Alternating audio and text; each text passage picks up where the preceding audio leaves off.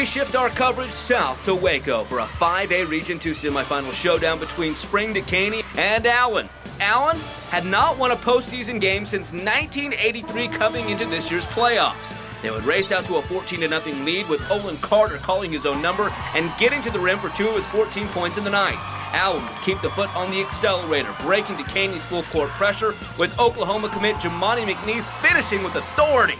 Dekaney would try to keep it close, with Devon Baines hitting the mid-range jumper, but Allen's offense was too much in this one. They shoot a sizzling 61% for the game, including this 3-ball from Blake Williams, and the Eagles advance to play the winner of our next game. 69-38 is the final.